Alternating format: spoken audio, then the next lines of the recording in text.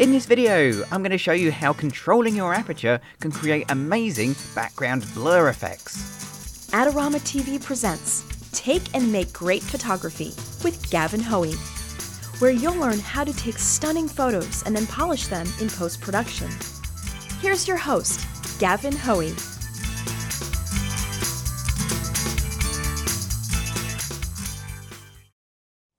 Hello, I'm Gavin Hoey and you're watching Adorama TV. Now in this video I'm going to show you how to create amazing pictures using a technique known as background blur.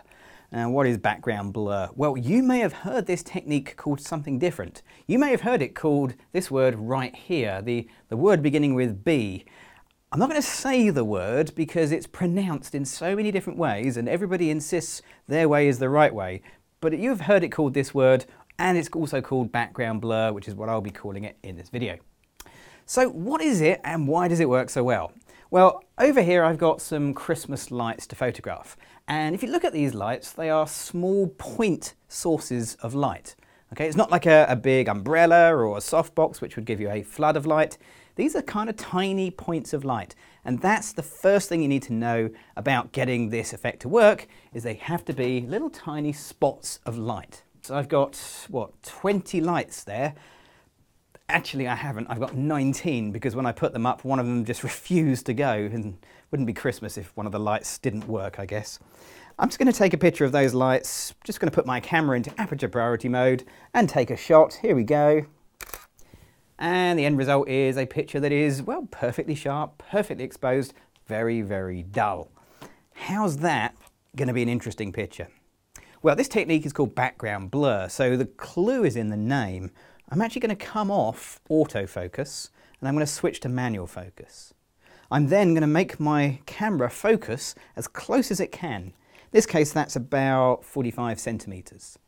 Now, obviously, I'm quite a bit further away than 45 centimeters. Those are 1.5 meters away, I guess. So when I take the picture now, they all appear to be out of focus. But they're not out of focus, the background's out of focus. But those points of light have actually come out as circles. And that's the effect we're going for. Those little circles of light that are actually pretty sharp. That's the background blur in action. Now, on your lens, when you do this, you might find yours come out as circles. They might come out as hexagons. It depends on the lens that you're using. How can we get this better? Well, I can get it better in a couple of different ways. First of all, I can make sure I'm working with the right aperture. So if I use, let's say, f11 for this shot, it's still out of focus, but when I take the picture, it is actually not giving me the same effect. They're looking too sharp. So if I now swap to f4, that's the biggest aperture or the smallest aperture number that I can dial in, and I take the same shot, look at the difference between those two pictures. At f4, those points of light take on that nice circular look. So the knack here is always use the biggest aperture, the smallest number that you can dial in to get that effect. Now on this lens, that's a f4 aperture because that is the smallest number I can dial in. You might be able to get an f2.8 or an f1.8 or even an f1.4. Whatever your smallest number, that's what you're going to use for your f number. Next thing is the zoom. The more you zoom in, then the better this effect looks. So I'm going to be using a 100mm lens, and I'm going to be back here somewhere, because I have to step backwards now, obviously. And back here, that gives a great effect. So compared to when I was a little bit closer, the difference is rather remarkable. The spots of light, which remember are just tiny pinpricks of light, now have these beautiful circles of light, and that's the background blur in action. Okay, so we figured this out. We're going to be using the smallest aperture number. We're going to be zooming in as much as we can, and we're going to be focusing as close to the closest focus point that the lens can do.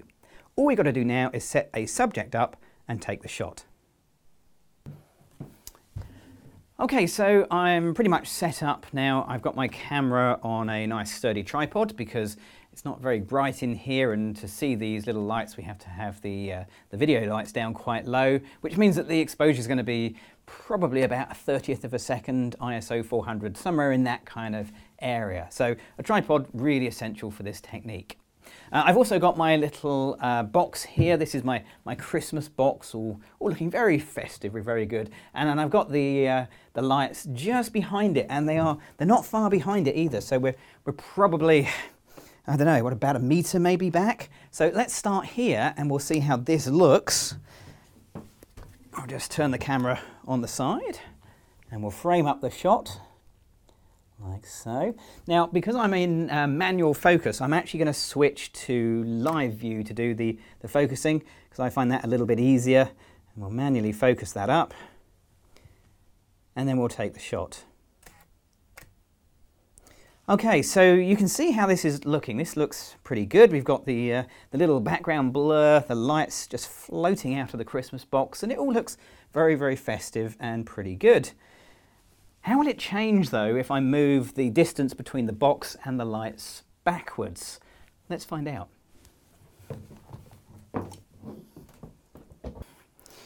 Okay, so I've moved this back so it's roughly twice the distance. It might be even a little bit more than twice the distance away. That means that the distance from the background blur to the camera should be about as good as I can get it in my studio here. Let's just set the camera up again. Now, if you want to find out more about background blur, don't forget to check out the Adorama Learning site, where you can find out how this all works with some excellent technical advice. Once again, I'm going to be using live view to get this all in focus. So we'll come in and check the focusing, and we'll take the shot. Okay, now that looks pretty good, but when I look at those circles in the background, they seem to be above the box, and what I want is the impression that the circles are actually coming out of the box. So let's just change this a little bit. Let's just drop the camera angle down slightly, and we'll recompose the shot. Again, still using live view, just like that, that'll do. And we'll take the next shot. And there you go. That looks absolutely brilliant.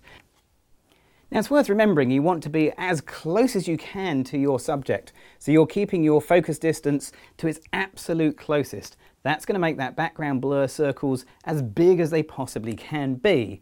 And that works pretty well. In fact, the only thing I want to do now is to get my memory card. Let's go into Photoshop, and we'll get these pictures processed in Adobe Camera RAW. And I'm going to do that right now. So it's quite possible I'm going to need to do almost no adjustments to this picture at all, because we got basically the whole picture right inside of camera. We framed it up, and I've got all these lovely circles of light just where I want them. So there's not really going to be much Photoshop work to do here. There is just a few tweaks to do, and they are mostly caused by the lighting. The whole scene here was lit for the purposes of video, so it's a little bit bright on the left-hand side. However, what am I going to do? Well, first of all, let's just change the colour. I'm going to pop the white balance onto daylight, just so it has a slight warmth, and I think that adds to that whole festive feeling. Then I'm going to come down to the highlights, and I'll pull the highlights back slightly so we retain a bit more detail in the little circles and a bit more on the box, but a little bit more work needs to be done there in a moment. And then, of course, I'm going to put a bit of clarity in, because I love a bit of clarity, and a bit of vibrance just to boost the colours too. Now, this was shot at ISO 400 on a Canon 5D Mark II. That means there's going to be a little bit of noise, but not a great deal of noise in the picture. Double-clicking the zoom tool means I go and have a look at actual pixels. So I'm just going to jump to the Detail tab, the two little pyramids here, and I'll take the noise reduction up ever so slightly. It doesn't need much, just to smooth out a little bit of that noise. Double-click on the hand tool, return it back to an on-screen image. So that's the global adjustments done. I'm now going to make some local adjustments by switching to the adjustment brush. So I think I'm going to bring my exposure down maybe a stop and a half, and I'm just going to paint in that corner of the picture because it seems a little bit bright up there. Okay, a stop and a half was a bit too much, but that's not a problem.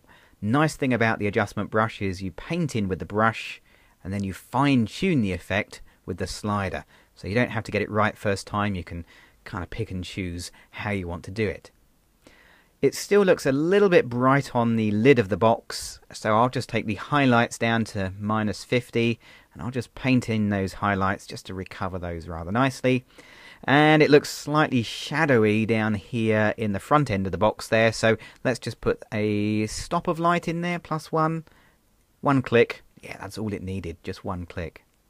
Right, that's all the adjustments I want to do here. I'm just going to click on Open Image and we'll scoot into the Photoshop CS6 bit of things and see if we need to do anything there. So I'm going to zoom in nice and close so I can really see what's going on. Looks pretty good.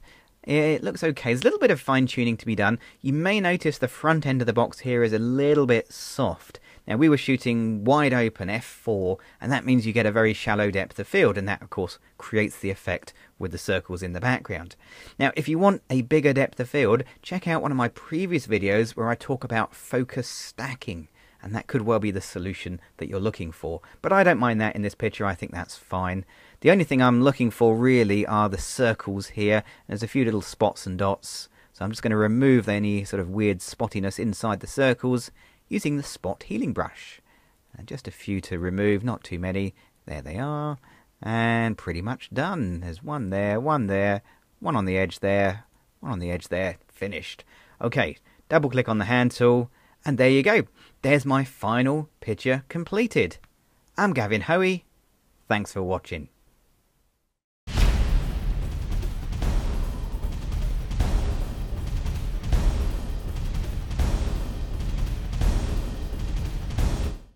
Adorama TV is brought to you by Adorama, your best source for the equipment and knowledge you need.